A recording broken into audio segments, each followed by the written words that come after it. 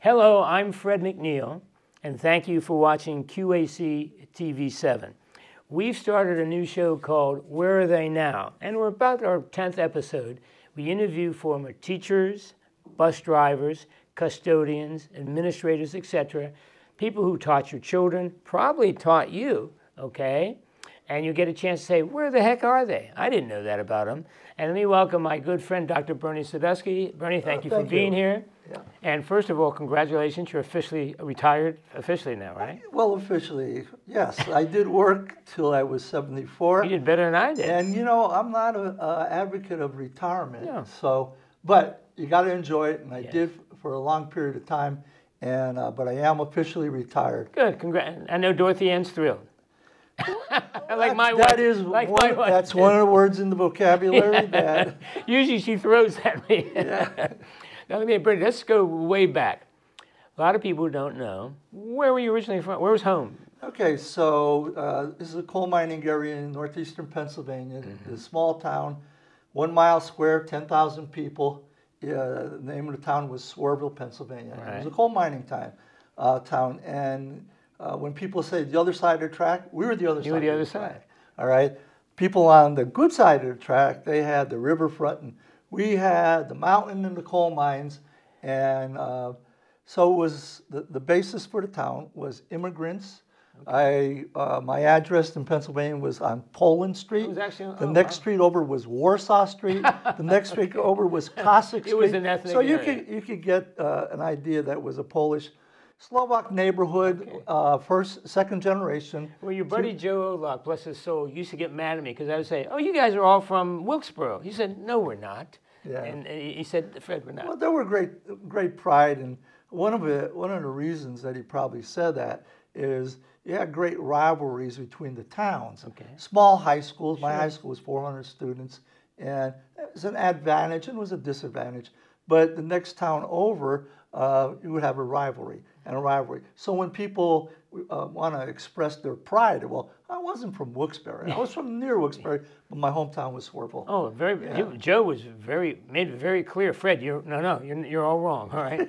Now, Bernie, when you were growing up, were you a sports guy? I know, but a theater guy. What'd you do? No. So there's two things I learned growing up: how to work, Okay. because this was a poor neighborhood, and the second thing was how to play sports. Okay. All right.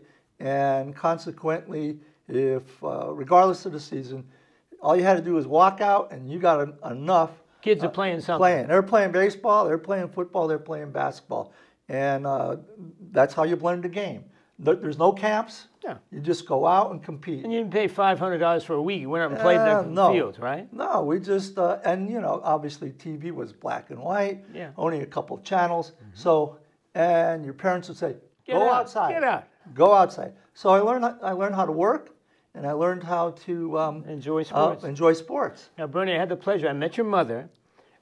I didn't meet your dad. Now, your dad, ran. What did your dad do? I forget. So my dad, when he retired, was a mechanic, a turbine mechanic in a steam generating power plant. Okay. All right. And he worked his way up as a laborer when they built it. So he must have, when they built the power plant, he must have been a good worker. They offered him a job. And then, as most things do, the Second World War interrupted, and obviously my parents are married, and he winds up in Florida, West Palm Beach, Florida. Oh, not too bad, dude. And they're building it. Well, at that time, as you know, Fred, Army and the Air Force were one. Yeah. Okay. Army Air Corps. My dad was there. That's what he was So doing. before he gets sent overseas, he's part of building, I guess, what's now, West Palm Beach Airport. Oh, wow. So the government built it, all right? And when he came back, he's offered his job, but he had no skills. He's a laborer. And one of the things that PP&L, Pennsylvania Power and Light Company, was really good at was saying, you know, if you better yourself, we got a better job for you. Coincidentally, the Navy Reserve was open to whatever branch of service you were in. Okay. So he joined the Navy Reserve, Oh, I didn't know he went was to in the school on Monday nights, and the ships had turbines. So he worked learned on how those. Good for him. to be a turbine mechanic, goes back to PP, well, obviously, still working at PP&L, and he gets promoted in the sense that he's still a laborer, but he's got a skill. He was Rudy, right? Rudy. Okay, yeah. okay. Very good. Yeah. And your mom's name? Margaret. Margaret, okay. I had the pleasure of meeting her. And my mom, you know, I mean, it's like the women, you had to get a job. So you either were a stay-at-home mom. My mom worked in a factory, in a cigar factory. Really? And in Pennsylvania? Yeah. Really? And she learned how to take cigars off the assembly line. It's got to be the most boring job in the world. And put them in boxes. Boxes. Yeah. So I said, Mom, how many do you do a day? 40,000. 40,000. Yeah. Just her. That's her. And on a conveyor belt. on the conveyor belt comes you, Grandma, put them. Grandma, you in 8 hours. What type of cigars did they make in Pennsylvania? Well, who knows? Okay. It's coming all out of Cuba. You know. Okay. So it was good tobacco. Yeah. So you know, and then she goes up to quality control, which means she didn't have to pack anymore. Okay. She could stand by the cigar line and take out the bad stuff. The bad stuff. Okay. Which was better because better than it wasn't doing 40,000 boxes, right? Exactly. Now, Bernie, so let's keep going ahead. You got to high school. Yeah. Sports is now. Basketball was a main sport? Or no. Let me tell you. So, the best way I could describe this is this was an athletic powerhouse. Okay. Now, what was the school? Swerville High School. Now, this is a public school. This is a public school. Okay. So you know, Fred, Lou Michaels, Walt Michaels, John Pollock, you were wrestling. They all came from there. Came from my high school. Yeah. All right. Now, they can put out athletes. But don't ask what the SAT score is. Who cares? Who cares? They're all in the Hall of Fame, right? Well, you know, so obviously one of the things that you aspire to was to play for your school. Okay. Because that was a community school. That's a big deal. And great pride in the school and great successes. And I played 3 sports. Oh, okay. So when I graduated, I actually had the opportunity to play either of the 3 sports in college. But most of the scholarships or grants and aid were part-time, 50%. So it got down to either play football or play basketball, and there was a college, King's College, that said, you know what? That's a basketball school, no football. Yeah, they had football at one time, they have now, but it was a basketball school. Okay. And the other one was to play football, and for some reason, I probably wasn't mature enough to leave home. You wanted to stay near home where Kings. Okay. So I wound up playing basketball for King's College. And so famous coach. You used to tell me stories. Who's the famous coach that gave you the reality check? I think you had bad grades or something. So what happens is, you know, eventually the academics kind of caught up with me, and I got in academic trouble. And so the way this goes is you're going to go on probation. Well, I'm only going to miss the last because the first semester wasn't over before Christmas. It used to go till end of January. Yeah, when I started college, same thing. Right, so all of a sudden the grades come out and I'm going to miss the last 3 weeks and I'm going to be on probation. And I'm a little ticked at this because I thought they recruited me as an athlete, and they certainly Heck with the academics. They certainly need me. Now this is a Holy Brothers. This is a Holy Cross. Guys that run Notre Dame. They don't fool around. King's College is the little brother to Notre Dame. Yes. And so the bottom line on this is you got to go see the Dean of Students, right? You're expecting a deal. Well, I don't care about the Dean of Students. I'm going to see my coach. Okay. And he comes and says, well, we don't operate this way. We're concerned that you get a good education. And I'm like, well, this is a little disappointing. So anyway, I gotta go see the Dean of Students. So you walk into this room and there's chairs along the wall, and I know everybody. Now this is unusual. There's 2,000 boys in this school, and I know everybody that's on probation. I don't know anybody who made the dean's list, so I knew right away. You're hanging around the wrong crowd here. With the wrong crowd. So bottom line is, I'm talking to the Dean of Students, and he goes, look, Bernie, you know, we really appreciate you playing basketball for us, but there is not a future for you. Got to get the piece of paper. And we need you to be a graduate of our college. So instead of going to basketball practice, I will be holding tutoring sessions for get your grades up. Get your grades up, and it's in the library, and it's on the 10th floor.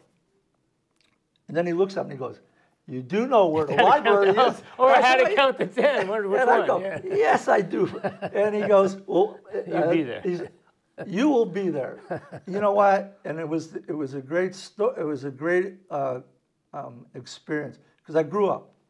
Because all of a sudden it was, wait a minute, this guy's giving me a reality check, and I need to listen to this. And by the way, my mother probably would never stop crying if I wasn't going to finish this college. Get the piece of paper. So I figured I got to get this piece of paper, right? And so I became a better student, and finished a basketball career. But it was a great experience. The first time I ever flew on an airplane, we flew to Notre Dame to play Notre Dame. Tell me about tell them the story about you had the guard. Who was the famous guy who scored 45? Oh yeah, I held. What the heck was his name? But anyway, he was out of DeMatha and he's playing for Notre Dame. Great player. And I'm guarding him. And I held him to 28 points. I'll tell you, it was a great day. That was feeling good, right? Yeah. Okay. So bottom line was, why were we playing Notre Dame? Because the paycheck was good for King's College. They made money. They made money. And Notre Dame, well, we're doing our fellow school a favor, but it's a win in the column. Win's a win. A win's a win. And it's the same way today. It's like Austin Carr. Was it Austin Carr? Yeah. Austin Carr. So why did Washington College play Duke one year? Money. Oh yeah, because the X amount of money that they got, it paid the food bill for the basketball team for the whole season. Year. It was a great deal. Yeah. So it was different. But in retrospect, I often question myself, should I have played football or should I have played basketball? And I think I made the right decision because I went to the school which had the academic emphasis to say, we're not going to let you out of here without a degree, but you're going to work. Put the basketball away and hit the books. Put the basketball away, you're going to work. Okay. And so, but you're talking about first generation kids, second generation kids. Our parents didn't go out to eat. No. On the basketball team, all of a sudden we play in New York. Most of our games were in New York City, Jersey City. That we played Iona, Siena, St. Peter's. Good. So you travel through the Poconos by bus, and you stop there to eat. White tablecloth. Hey, pretty fancy dining, right? Yeah. So all the guys on the basketball team, they're all poor kids who learn how to play basketball. That's a big deal. And they're like, this is a big deal. So were we a good team? No. I mean, we had first freshmen, we were great because you played freshman ball. Sophomore year, they caught up with you. Yeah, junior year we stunk. There's no question about it. Bottom line, and I'll leave it there because the rest of it is. But it was a good experience. It was a great growing up social experience. Good. And I think that's what it was meant to be. All right. And did we compete? Sure. But the bottom line is learning how to travel, learning how to eat in restaurants. I mean, it's a little different environment. It's a little different. It was good. Now, Bernie, okay, were you an education major at King's? No, I was a biology major. Oh, you were science? Okay. Yeah. So how did you get here? So bottom line is Maryland has never been able to fill all the teacher vacancies. Okay. Big recruiting out of state. Every one of these counties used to travel up to Pennsylvania, New York, and West Virginia and recruit. Mm-hmm. So all of a sudden, here comes the recruiters to King's College, and I get recruited. Now here's the first job. The first job offer I had was in Anne Arundel County, Severna Park. Severna Park Junior High School. And the guy's name was Joe Morenzi. He used to be a principal at Annapolis. Okay. When they had all the problems, and then he went to the Sun. So he takes a map out, and he draws a circle around it. He said, "You know where Ritchie Highway is?" No. He said, "You know where Severna Park is?" No. No. He says, "I'm offering you a job, and you got 5 days to tell me whether you're going to take the job or not." Because he had a book of all the openings he had, right? my good friend Thad Kalmanovich, he had applied to Queen Anne's From your County. hometown. Yeah. From your hometown. So all of a sudden, he gets a job offer in Queen Anne's. Oh, okay. So we said, well, wait a minute. I'll try to apply to Queen Anne's County, see if I can get a job. So I applied, and this 5-day clock is moving. Ticking. You're going to make a decision. All right. And I was just brash enough to call the superintendent and say, hey, I got a job offer. Are you going to offer me a job? Okay. And at that time, he said, well, we have to take this to the board, right? And so on the 4th day, he called, I call him again. I guess he's getting tired of me. He's, we had a board meeting last night. We're going to offer you a job. Oh, good. Stevensville Middle School. Do you know anything about teaching middle school? No. No. I student taught in high school, But Typical education. But do you think you could do it? I said, yeah. It's a paycheck. It's a paycheck. How hard is this going to be? Yeah. So that's how I got to Maryland. Okay. And came so to, Thad had the job offer first. I didn't know that. I had the job in Anne Arundel offer first. He had the job offer here first. So you started calling. And then it's like, I guess I don't have anything to lose because I got a job in my pocket. But it'd be easier to split the expenses. We could travel together. Well, that lasted for a couple of years. He gets married, all the rest of that stuff. But that's good. So you're at how long were you at Stevensville teaching science? Yes, 6 or 7 years. But I had an opportunity, and they had what was called night school principal. Okay. These Harold Nicely used to do it at Queen Anne's County High School. These were courses for anyone could take it, but for adult ed stuff. Adult ed. Yeah. And 3 nights a week. Well, I didn't pay much, but I needed money, so I'm going to do this kind of stuff. And you showed some administrative But I got a title with it. Yeah. So lo and behold, Queen Anne's County, as all things happen, generation start to retire, and there was an opening at Sothersville Middle School. Okay, which you once told me was your all-time favorite job. I know. Well, my all-time, so I was a principal, I was a supervisor, a job I thoroughly did not like, assistant superintendent, a superintendent in the K-12, and a superintendent in the K-12 realm. The best job in the world is being a principal. The best, it is one of the great American jobs. You're the captain of the ship. You get to develop your team. Yes. You have the content. You got in this to work with students. You get to work with these students. And all of a sudden, it's yours. What you make of it is yours. You said you love the Sothersville community. So now, this is the 70s? Yeah. 70s. So I get to Sothersville, and beside the 2 first-year teachers they hired, I'm the youngest person on the faculty, and I'm the principal. But it was great because of all the stupid things I did. The faculty made up for me and helped me. Good. And I had a great secretary, Frances Clark. So whenever I would have these great ideas to do something that would never work, she'd shake you off. Well, she didn't shake you off. She just came in and say, "You don't want to do that." Good. She goes, "You don't want to do that." They saved you know what? All of a sudden, it was great. And one of the things I still remember about the Sothersville community, when they had the individual high schools, they had great pride. And the first thing the PTA is doing is they're selling these T-shirts, and on it, it was Sothersville Middle, Pride Inside. And I'm like, pride inside? What? Yeah. There was such pride in that community. That whole community in that school.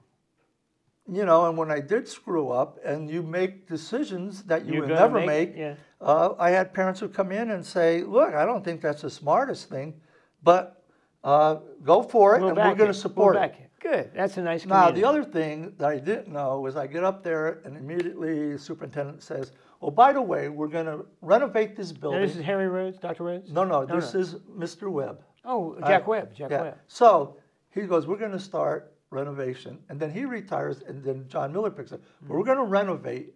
We're going to renovate Sothersville Middle School. But you don't get any relocatables because we can't get any from the state. It's going to be room to room. Oh, Lord. Oh, my God. Well, you could. You're moving equipment and kids. No, they would arrest the superintendent and principal if you tried to do it today. So we're moving, workers working in a hallway. We had no cafeteria. We got bag lunches. And school's going on. School's going on. Oh, the gym is broken down into 4 classrooms. The 4th one is George Ickes, and the shop. He's running the bandsaw. The other teachers are trying to teach. English. We got 40-watt light bulbs strung over things. no heat. I got Michelle Hampton. Yeah. She's teaching for me. She's got her gray maxi coat, her hat on, her gloves, right?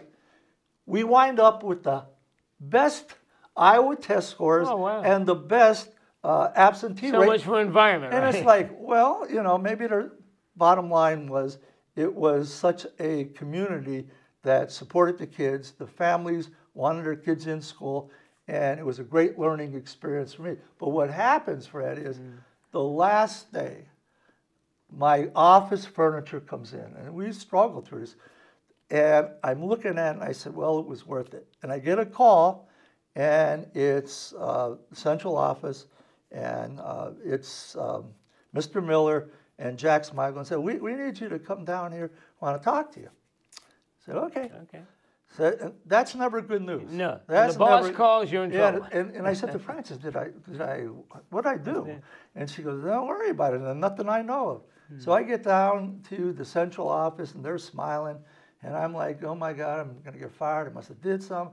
And they said, so what do you think about if we transferred you to Stevensville Middle School? So from Sudlersville to opposite end of the and county. I said, Opposite end. So I said, I don't think that's a good idea. I'd like I'm to be comfortable. I want to work. And they go, okay, you're being You're going to transferred. Stevensville. Oh, you're going. Well, thanks for the input, but you're going.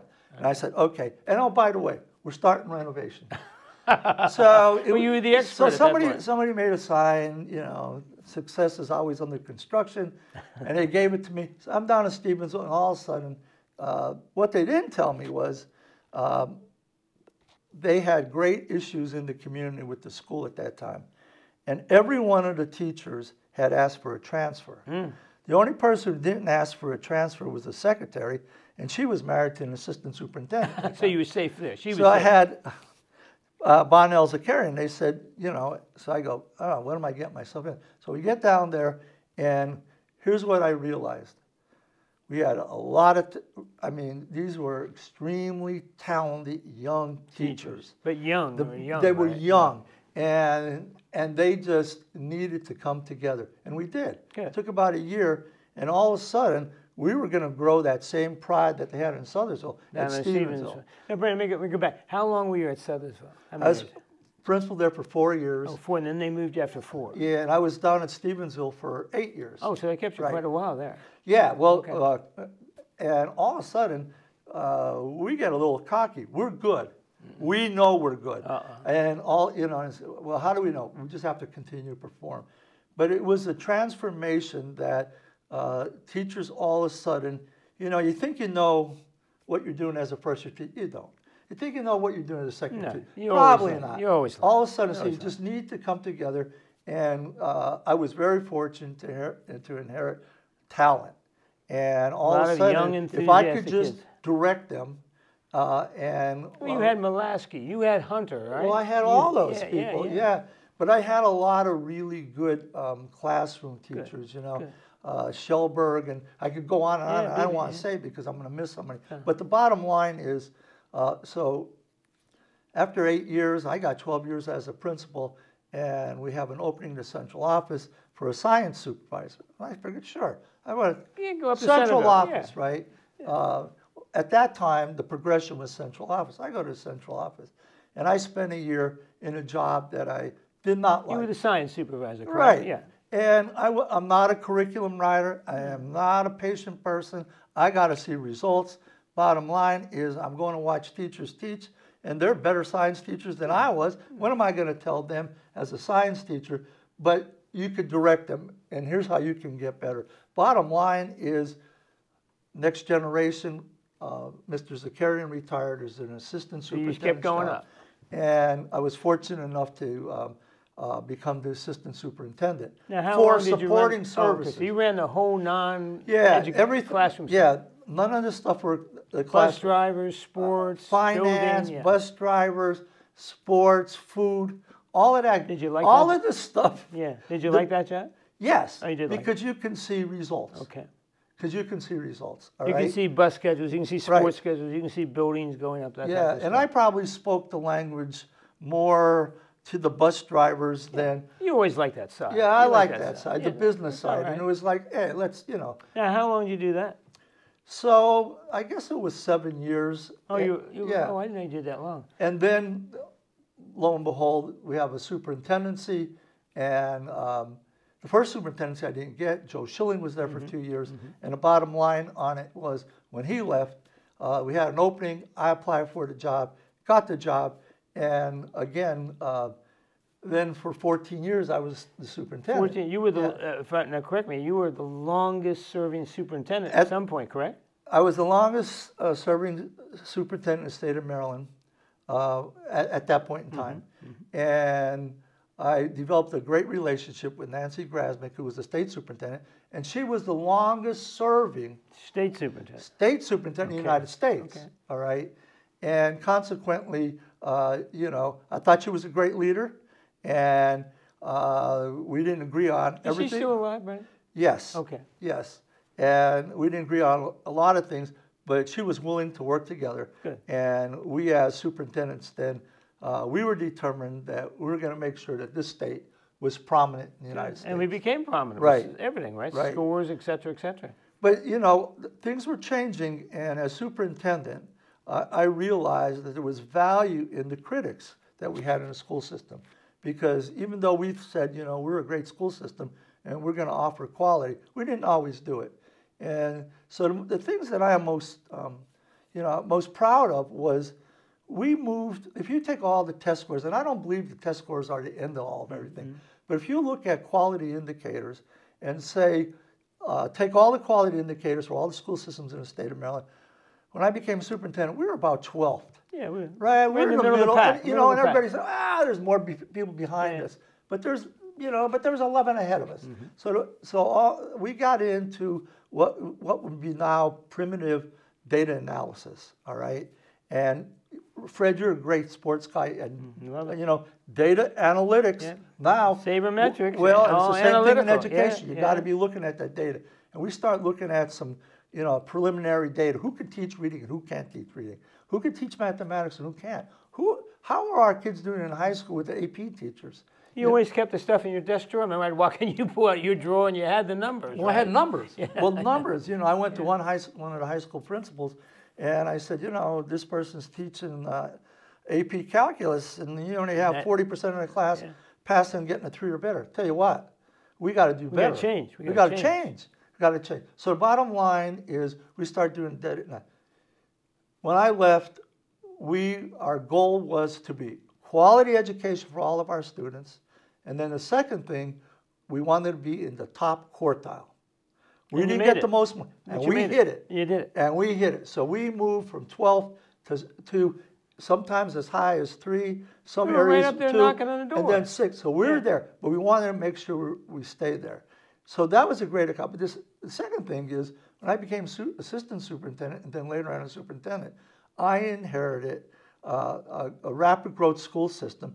We didn't have the capacity. We had to build schools, and the schools we had were antiquated. So we had to build another high school. We had to build Mattapique Middle. We had to build Mattapique Elementary. I don't know. Look at it. Anytime I go down to Kent Island, I mean, that high school has become a community center.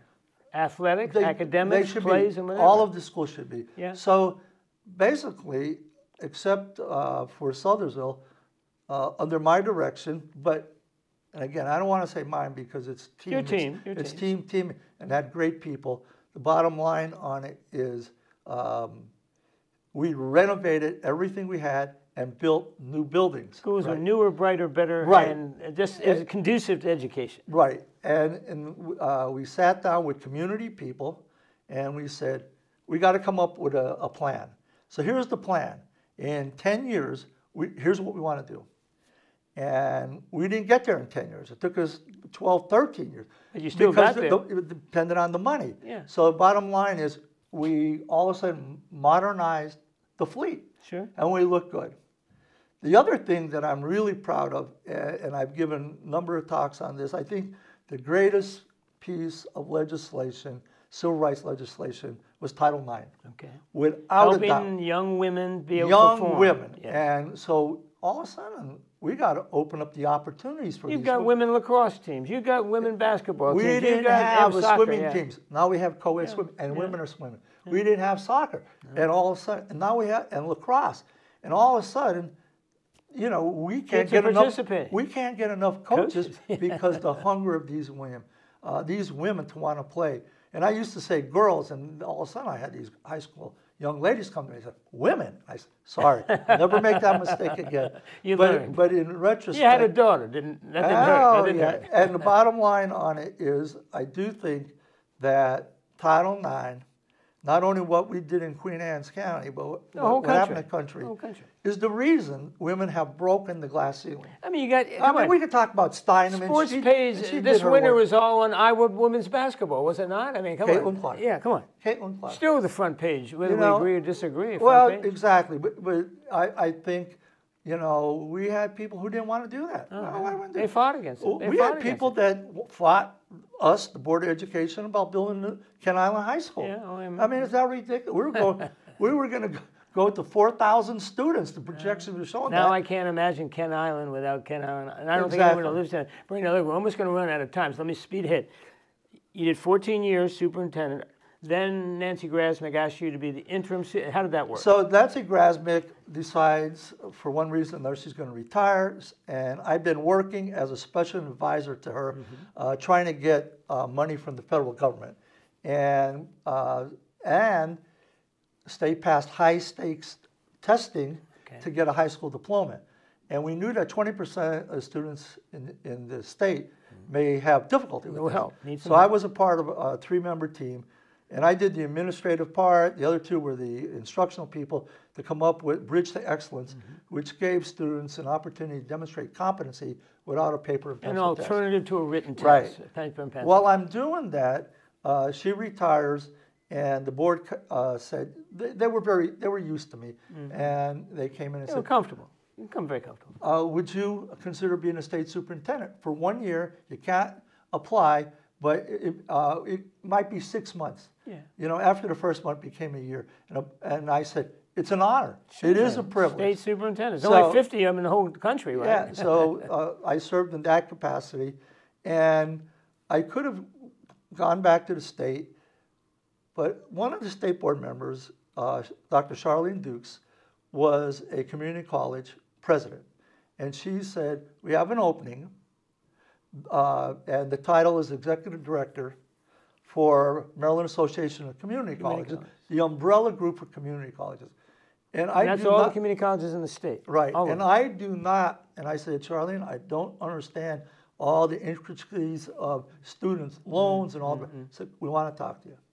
So basically, they said, you've spent so much time in Annapolis. You know how to play the game. You know how to, we want you to be our executive director and be our chief lobbyist. So I go, wait a minute. All right. So said, tell you what we'll do. I said, I will do it for a year. And if you're not satisfied, no hard feelings, I'm gone. Okay. So I did it for 9 years, and then it was like... That's a long year, right? Right. And one of the things, Fred, so the people understand, you hear dual enrollment. Well, community colleges have pushed dual enrollment. K-12, they were like, okay, maybe 1 or 2 courses. We had to drag them through the mud. The 4 years, we had to drag them through. Now these students are dual enrollment. Yeah. This is a project that I'm really, proud of. And these students now can take that, and it's transferable. You get credits. You get credit. I have grandchildren who got a year of college done the day they graduate. Parents just saved $25,000. Sure. Nowadays, it's a major thing. It's a major thing. So I've had a 50-some years of one type of either K-12, state, or community college. And enjoyed it all. And I enjoyed it. But your initial question was, which job did you like the most? Greatest job in education, young people. Be the principal. Be the young teachers. But I got to tell you, I thought we had a lot of successes when I was superintendent, but it was because we had great principals. So what's the secret, Fred? Good people. Good people, and invest in them. Certainly. Pay them well. Pay your teachers well. Invest in them. Please keep reminding the public of that, please. Yeah, no, I'm serious. I mean, look, cheap labor, that's what you get. That's what you get. That's you what get a Ford you get. rather than a Cadillac. Right. Bottom line. Bernie, I got about 1 minute. Important questions. You have a son, is a colonel, United States Army. Right. Queen Anne County High School graduate, West Point graduate, tours of duty, All over the world. Afghanistan, Iraq, the Middle East, 4 hardship tours of duty, and still in. And so he's a battalion commander. Okay. Now, where's Jessica? Where's your daughter? My daughter, she's a lawyer by trade, a labor lawyer by trade. One of the first jobs she got coming out of law school was by the state teachers union, labor lawyer. Yes. So she worked for, was it MSTA or MSCA? Whatever they call it. They changed whatever the they call it. And she worked with their support people, became chief negotiator for the support people. Good for her. And she would negotiate with the Anne Arundel County Board of Education. They had an opening. They offered it to her. So she went over there as a negotiator and investigator. Yeah. So right now, I'm not even sure the exact time. Does. She's the head of their HR department. Good for her. Right? Good for her. Right. Now, I got that last question. Retirement. How do you like it? Golf. How many days Well, a week? you know, I like golf. Yeah. I'm not in love with the game like some people. Yeah. I like it. Right. But as you know, because you see me on a trail, I do 2 things. I ride my bike in the morning. I ride 9 miles, 7 to 9 miles, depending on the wind. And then whenever I can, I play golf. Good. But the reward in my life is to watch the grandkids play. And how many grandkids now? So we got 4 grandkids. 4. 3 of them are old enough to play. And sport. they play. I mean, they play basketball. They play. There go your weekends. They play soccer, football, and the big one is obviously lacrosse. Oh, big. So this past weekend, my wife was in Cecil County. I was in Delaware. Watching grandkids. And then from Delaware, I went to Worcester County to watch, and we, just changed it around for Sunday. So sat in the sun, watched all the games, and I just, appreciate that they like to compete. Good. And I know your kids having do. fun. Yeah, they're all the grandkids. It's great. And I think that's the reward in life. Yeah. Well, Bernie, I apologize.